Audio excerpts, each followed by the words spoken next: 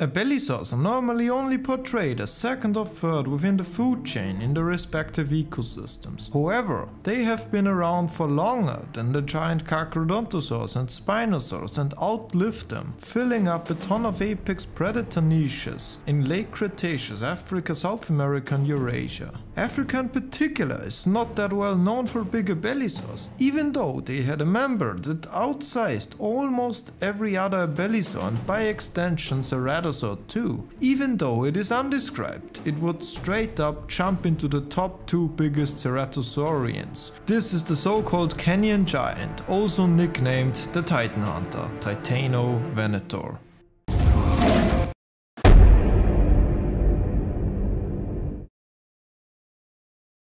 Titanovenator is an undescribed Abelisaur from Kenya. Shoutouts to Taylor McCoy for the nickname Titanovenator kenyaensis, by the way. Anyways, the Titan Hunter lived about 66 million years ago in the Maastrichtian period. Early estimates did put it at 11 to 12 meters or up to 40 feet in length, making it almost certainly a megatheropod, aka a theropod with 5 metric tons or more in weight. However, based on the skull, scaling from the closely related Abelisaurs would make Titanovenator 9.5 meters or just over 31 feet in length, with a weight of 2 to 3 metric tons. It might be longer than Pycnominosaurus, but it is less massive. If Titanovenator would be described now, it would be second in size within Abelisauroids and Ceratosauria, but there is one more Abelisaur from Morocco that is also undescribed, which is most certainly a lot bigger than Titanovenator, potentially even megatheropod territory.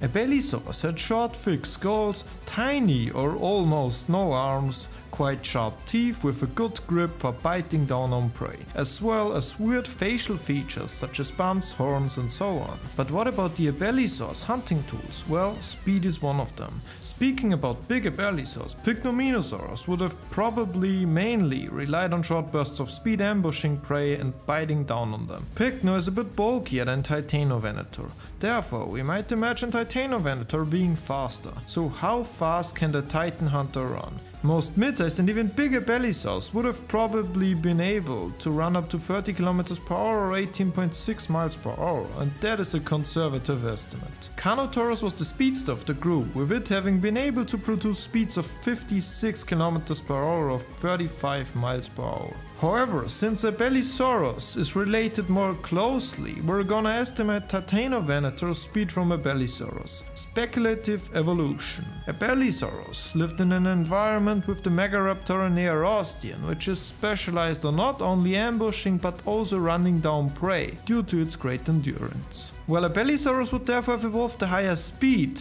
to minimize conflicts between it and the Neorastian.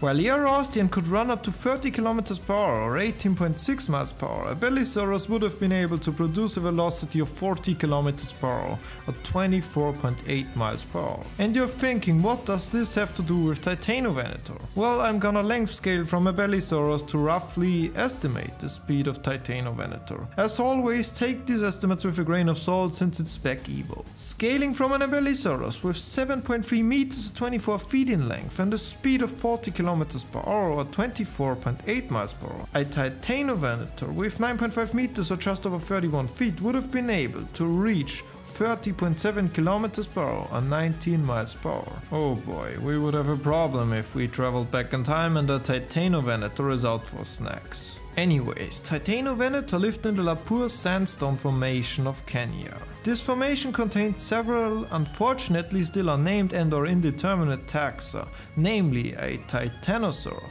2 indeterminate sauropods, 2 unidentified iguanodontians, 1 unknown ornithopod, an unnamed giant abelisaurid, which is probably the nickname Titanovenator kenyaensis. Another large unidentified theropod, another unidentified theropod, maybe even a Spinosaurid, which would be wild since the Spinosaurs died out about 90 million years ago and the formation's timeline is 72 to 65 million years BC. Furthermore, there are remains of an Mosasaurian, some Dinosaurs and Testudines. With its size, titanovenator would probably have been one of the apex predators of Cretaceous Africa. Also, I can't wait for this animal and the rest of the formation's paleofauna to be described, cause it's such an exciting prospect to learn about this unknown and Cretaceous fauna. Also, titanovenator joins the exclusive club of Maastrichtian theropods that could reach a size of 3 metric tons or more, alongside Tyrannosaurus and Albertosaurus in North America, Maib and Pycnomenosaurus in South America, and Tarbosaurus, Therizinosaurus and Dinosaurs from Asia. As always, please correct me in the comments if I'm forgetting something here. That's it for this video. Smash the thumbs up, the bell and the subscribe, as only legends do that, and I know you all are. Also check out Instagram for fitness motivation and inspiration, as I'm on a mission to help more people get fit. Furthermore, you can also check out Twitter to hear my thoughts on all kinds of dinosaur stuff. And with that, I wish you a splendid day or evening. Goodbye.